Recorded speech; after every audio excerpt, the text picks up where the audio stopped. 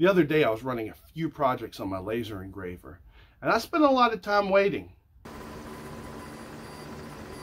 So I did some things that I do when I get bored.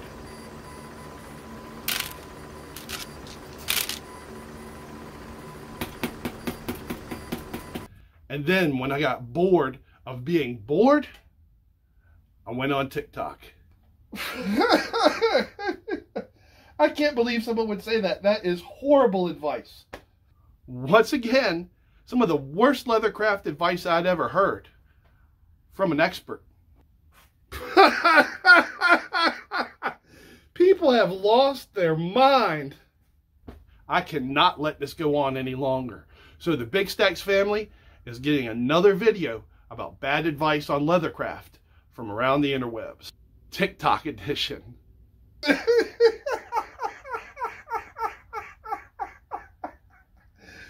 Oh, I need to catch my breath.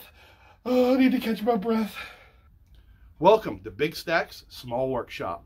Just like last time, there was good and there was bad advice. I'm going to give you the advice I heard.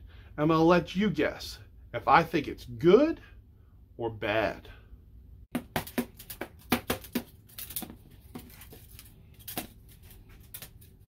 If you're tired of hand stitching, you could use a sewing machine.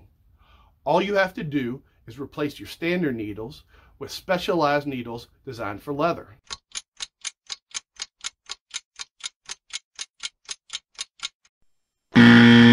Sounds legitimate. You're replacing the needles in your sewing machine with specially designed needles just for leather. That is bad advice. Let me give you an example that's similar. You could take your average car and put a trailer hitch on it. And you could hook a trailer up to it, towing about 3,000 pounds. You'll probably be able to pull it for a while, but you won't get very far. Your engine might seize up. You're going to burn out your transmission. The same thing happens with your sewing machine. The motor is not designed to go through leather. Your standard sewing machine does a great job of going through fabric, but when it's going through the thicker material of leather, it is a lot of wear on your sewing machine engine. You're going to burn out that motor in no time. You can use a beefier vehicle to tow your trailer, something that's designed for heavy-duty use. You can also use an industrial-sized sewing machine, which is designed for hard work. You put your special leather needles in there, and you should be fine for the most part. Or you can get this hand crank machine that everyone's talking about from Amazon. It's probably okay. It will do the work, but it's really for a hobby. It's not really designed for production. Two pair. Pair and they're good.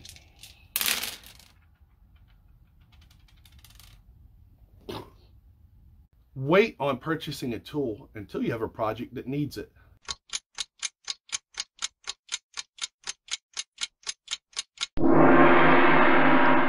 I actually think this is pretty good advice. This is a stitching groover. I haven't done any projects on the Big Stacks channel that require stitching, so we really haven't had a need for a stitching groover. In the future, I am going to do some stitching projects, and sometimes I'm going to recommend using a stitching groover. It's not something that you really need right away. You can purchase an inexpensive one on Amazon for, I don't know, 10, 15 bucks, but until you need it, there's really no need to spend the money. Tools can sometimes have multiple purposes. Try coloring outside the lines in your head for a little bit and think of other ways you can use the tools you already have. For instance, I use a woodworking disc sander to even curves and also to get a nice smooth edge when I stitch two pieces together. I also have a special burnisher that I made that I can put in my wood lathe to finish the edges of my projects.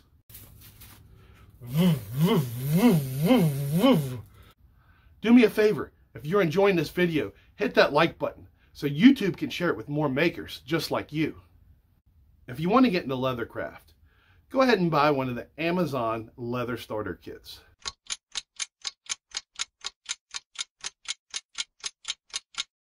This really isn't horrible advice, but just like any time you buy a starter kit, there are a ton of things you'll never use, like this thing.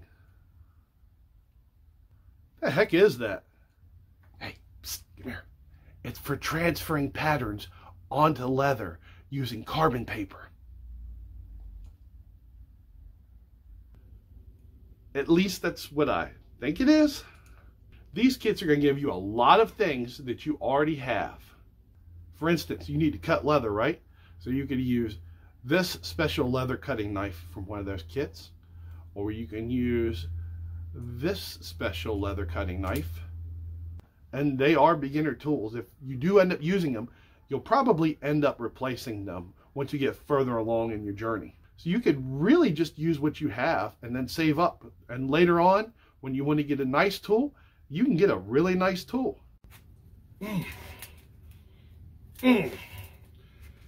This thing is warped. Why do I always get a warped one? You can use a couple of socks or make a leather pouch and fill it up with BBs and rest it on your workpiece as you're tooling.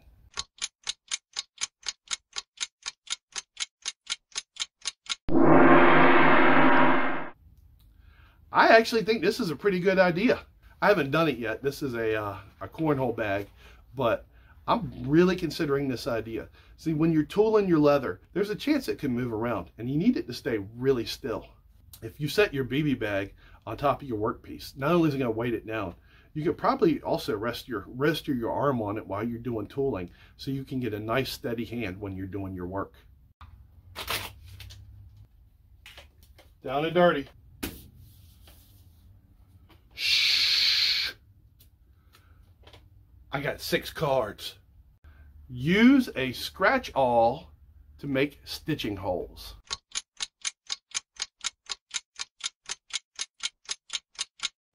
I'm afraid that is bad advice. Just to be clear, we're talking about a scratch awl. No pricking irons, punches, or chisels. Awls are great for transferring images onto leather. And you can use them to open up existing stitching holes just a little bit more if you're having trouble getting your needles to pass through. You really can use an awl to poke holes. This can be done. It'll work, but it's not going to look pretty. Because with an awl, what you're doing is you're not cutting the leather, you're forcing it. You're forcing your way in, pushing it wide open. So it's going to look a little sloppy. I really suggest using punches, chisels, or pricking irons to do your stitch holes. It's going to look a lot cleaner, and that's what they're designed to do. A great way to avoid frustration is to avoid using awls to make your stitching holes. Oh, this is a long one.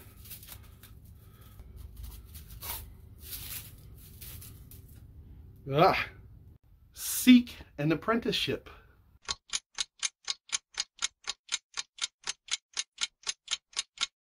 I'm afraid this is not really the best idea if you want to get started in leathercraft. Hello, Mr. Professional Master Leathercrafter. Yes, I'm thinking that I want to try leathercraft, and I was told to ask you if you would take me on as an apprentice. You know, an apprenticeship. I'm probably going to give you a lot of my time, probably not get paid a lot of money. Wait a second. I don't even know if leathercraft's something really for me right now. I really don't think an apprenticeship is the best way if you're just getting started with leathercraft. The best thing to do if you have an interest in leathercraft and you want to see if it's something that you like or maybe you don't like is to get some basic tools, maybe some that you already have, and watch a few YouTube videos. And if you progress and you like the way things are going, then what I would suggest is not to get an apprenticeship, maybe to find a mentor, someone that's done this for a hobby for many, many years. Or you can even reach out to a professional that's doing this and ask them if maybe they can give you some tips or advice or answer questions for you. What I would not do is drop everything in my life and start an apprenticeship. That is very time consuming, and you don't even know if it's something you like yet.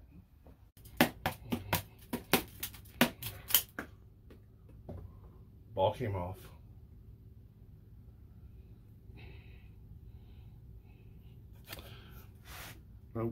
Oh well. Use olive oil to condition your leather.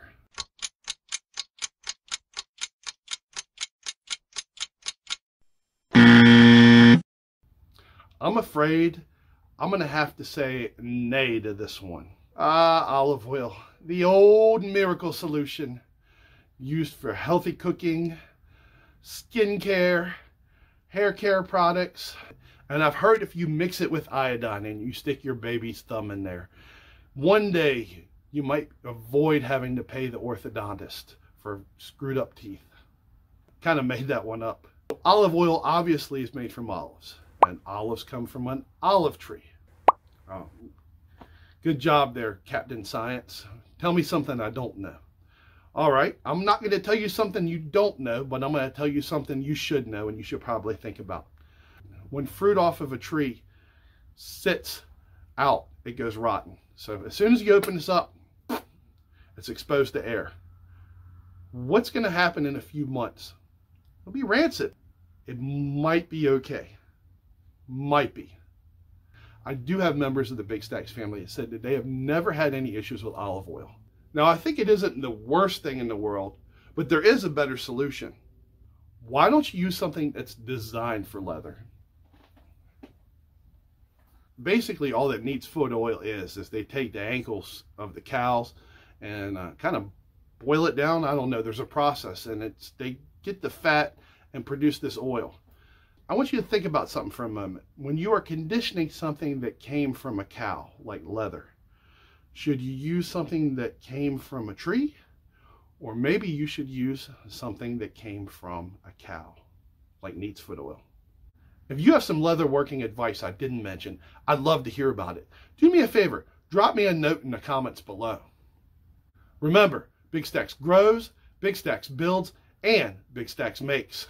If you want to see the original list of worst leather crafting advice, you can click up here, or just below it, I'm going to put my most recent video about the laser engraver that's severely underpowered. And I'll see you next time at Big Stacks Small Workshop.